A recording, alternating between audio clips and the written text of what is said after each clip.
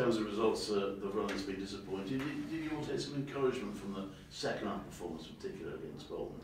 Yeah, it was good. I think second half was probably one of our best performances, but it's just not good enough because it was only for maybe 30 minutes. Probably if we could put a performance like that for maybe 60 minutes, 70 minutes of the game, we'll have more chances of winning because we did create a lot of chances. So we it was weird because even after the games,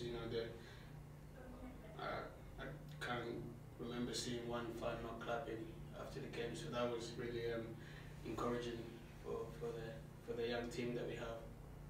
Yeah, and the goal wouldn't come for you. Does that become a problem? Does that sort of play on the minds a little bit when goals aren't coming? No, because we've started scoring goals, so it's not like we've won a couple of games without scoring. Obviously, like you said, when you're not scoring, when you're going 3 games without scoring, then that becomes